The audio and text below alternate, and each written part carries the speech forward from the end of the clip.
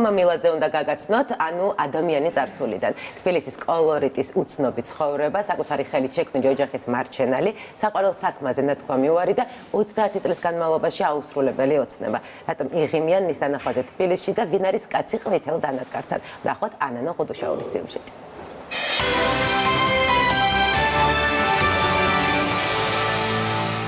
რუბრიკას წარმოგიდგენთ ლიბერთი. ბანკი, ყველგან და ყველასთვის.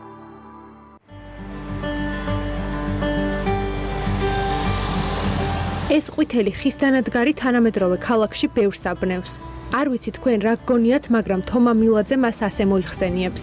ოჯახის მარჩენალი მანქანა. თომამ ოჯახის მარჩენალი თავად შექმნა. საკერავი მანქანა სალეს მანქანად გადააკეთა და შემოსავლის გზაც იპოვა. თუკი საკერავი მანქანა ფეხისა კერავს. ხო შეიძლება რომ ავაწყო ისე რომ დანები გავლესო ამის.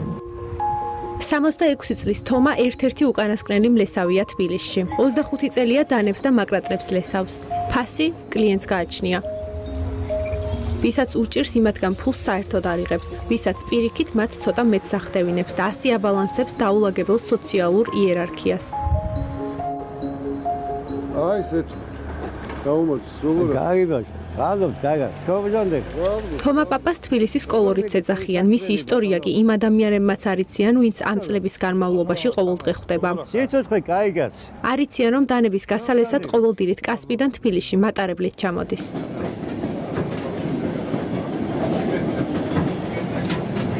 მლესავი თომა პროფესიით მეზღვაურია. ვინც ცოლი მეზღვაურობის დროს მოიყვანა და შემდეგ 5 თვით დატოვა, კარგი არაფერი დაემართაო ამბობს. ამიტომ ცოლი გვიან მოიყვანა და დაოჯახების შემდეგ ზღვაში აღარ გასულა.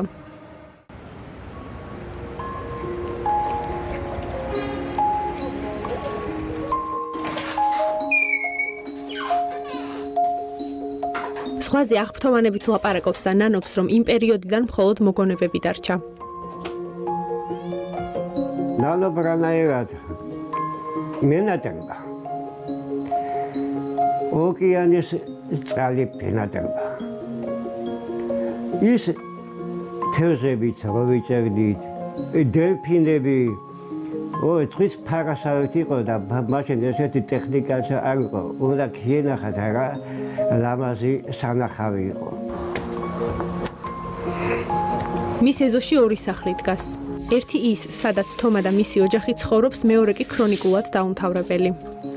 მეორე სახლს საძირკველი ჯერ კიდევ საბჭოთა კავშირის დროს ჩაეყარა. შემდეგ ბანკში შეტანილი ფული დაეკარგათ.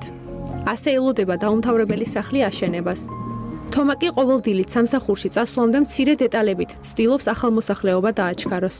ცდილობს საკუთარ ოფლით, შრომით სახლი ავაშენო, ჯერ გადაუფარო, ჩემი ნატურა მარტო ეს არის.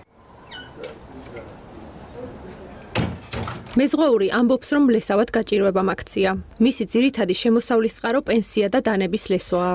ეს საქმე სხვა პროფესიებთან შედარებით უფრო მოსწონს, რადგან აქ საკუთარი თავის ბატონიც და პატრონიც თავად არის.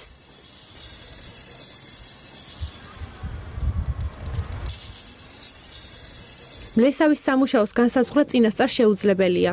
არის დღეები, როდესაც უამრავი დანა ელოდება რიგს. მაგრამ ზოგჯერ სალესიქვა ერთხელაც არ ტრიალებს. თომა პაპას ასეთ დღეებშიც უყვარს დედაქალაქში ჩამოსვლა. თბილისელი ძველი ხალხს ახალ თაობობას რომ ხედავენ უხარია. იმიტომ რომ ვაბრუნდებ ბავშვობაში, წარსულში. თავიანთი წარსული ახსენდებათ, ბავშვობა ახსენდებათ და იღებია.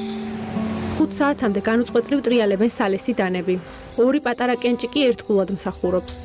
უკანასკნელი დანის გალესვის შემდეგ კი წინსაფარს იხსნის, სალეს მანქანას ინახავს და კასპში იმავე გზით ბრუნდება.